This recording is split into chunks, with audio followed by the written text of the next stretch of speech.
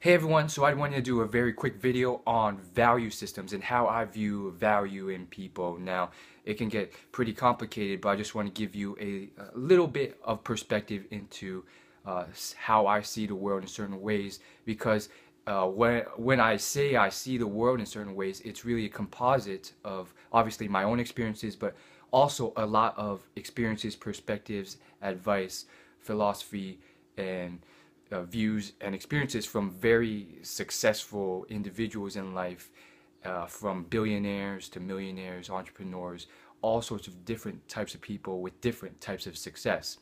So it may help broaden your perspective and open your eyes because some people have a very shallow perspective on success, and arguably it's not their fault. They just haven't really been told or really been shown a different light or been open to see things a different way. So if you're that open, stick around. So let's just get started. I'm just going to go over the main specifics. I'm not saying this way is right, but perhaps it might get you thinking. So I'll start with this example. I was talking to these people, they were in school, they were women, and they were going on about, I asked them what they wanted to do, and they're going on and on about how they're off to graduate school and doing all this stuff. And I've talked to a lot of people. Like some people, they're off to med school, they're in med school. Lots of med school people, they're doing a graduate school degree and then med school. And then this guy's traveling the world volunteering in Africa. And then he's off to med school, or they're taking a gap year and then they're applying to med school or PT school, law school, on and on and on. And then some people get jobs. But anyhow, I'm getting off track.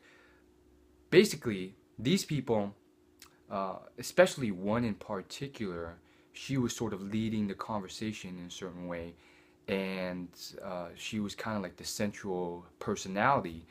And so these were people I just met, I actually bumped into a couple times, but basically they were very almost prestigious.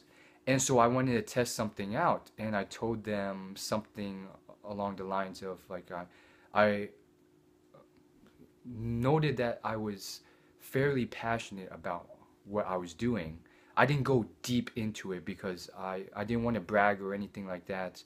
Um, and so I typically am very shallow unless you dig into it on how deeply passionate and how much I work and so forth. And again, I'm not perfect or as great as I can be. There's people who are hustling on levels beyond my comparison. But I wanted to test the waters and see her value system. So I told them something like, I'm not going to graduate school or going to do anything after I graduate. I'm just going to get a job. And immediately, boom, she just shut off. She didn't want to talk to me at all. She just, like, she didn't even try. She just turned around. And of course, I could have kept the conversation going and so forth. Looking back, I probably could have like asked her if is this a problem and so forth. But regardless if it was or not, the point is, some people have this perspective. Who knows if she did or not? The thing is, though, some people have a very superficial view of value in this way. They're just like, okay, if you go to a prestigious graduate school or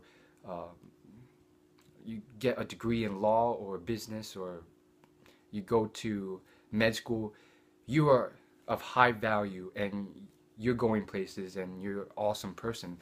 Not exactly, okay? So let's go down the rabbit hole. Let's go pretty deep here. Now this gets, I can go on and on about this, but let's make this very simple. There are many people who have gone to these high-end institutions and they hate their life. Investment bankers working 80 hours a week, 90 hours a week, and they just hate their lives. It's miserable work, but they're making so much money that they can't quit. And yet their standard level of happiness is down the drain. They're, again, it's not every investment banker, every doctor, every lawyer, but that's one thing to consider.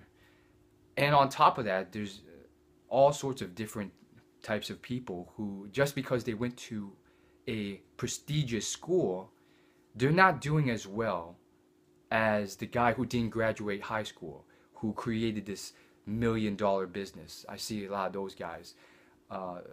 they're not hustling as hard as certain people. They may still have a lot of moral problems. They may be jerks to people. They may have a lot of things that they need to sort out. And just because they went to a high-end school, Harvard or Princeton or whatever for undergraduate or a graduate school, that doesn't mean necessarily that they're all good and great for the rest of their lives. And oftentimes they could possibly have a lot of things that they need to sort out. They could be too glamorized by things that won't necessarily truly make them happy or make them money. They may have a problem with their moral compass. They may be jerks to people. They may not be that great people. It can go on and on. They may not be great parents. They may be emotionally unstable, and on and on and on. And then there are individuals who are exceptional people, and for whatever reason, childhood background, financially, they're at a state university or they're at a community college or they didn't go to school and they're hustling harder than you can ever think. And again, this gets into my video on how hard work isn't everything. Working smart is very important too, but they're doing a heck of a lot of things, and they're doing just as well. And one thing that Warren Buffett said is that he went to University of Pennsylvania, and then for the next 2 years he switched to Nebraska State. And he said during his undergraduate time, the quality of education was the same. Just because this school was more prestigious doesn't mean anything. So oftentimes the knowledge is there for the taking. I mean, for him, he just eats through these thick textbooks on accounting. So the knowledge was there for him, and obviously he was fortunate enough to be able to afford it. But again, it's not really what school you go to. I mean, I'm sure there's individuals who do very well, genetically gifted at Ivy League schools, but there's also people who are squandering their time, or I would definitely not invest in, and I would choose to invest in that guy at the state school who's hustling harder. So these are things you gotta think about. And there's all sorts of other things that I value more so than other things, such as how you treat others, how you are as an individual, life lessons, morals, I mean, many things, work ethic, your knowledge on happiness, on and on and on.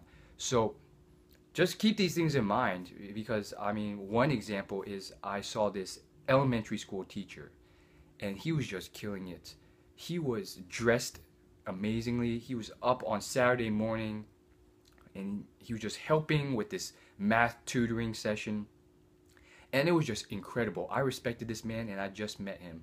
And this was a man who just he did his job the best that he could. You could just tell it. He was absolutely on point. He was great to every single kid there, and he was nice to them. He knew them. He talked to them, and this was a man I just off the bat respected. And I get those people occasionally, from all walks of life, all professions, and it just warms my heart, because you know, those are people I can respect more than some guy who's cheating his way to make money.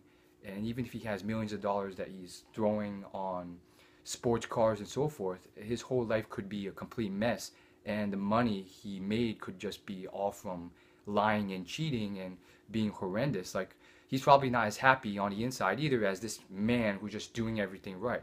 So you gotta keep these things in mind. Warren Buffett's a great example on many different levels. He lives in the same house that he bought when he was like what, 30, 40 years of age. Now he's 80, and that house costs like $30,000. And he remarks on how he sees all these rich people. He's this man worth $60 billion, and he's like, I see many people with all these cars and huge houses, and to me it looks like the possessions own them rather than the other way around. So I can go on and on and on and on and on about this, but again, you know, just think it through. There's more and more about this. There's plenty of videos you can watch. think about it. And I'll see you guys later in my next video. It truly is a very fascinating topic. And I'll see you later. Peace.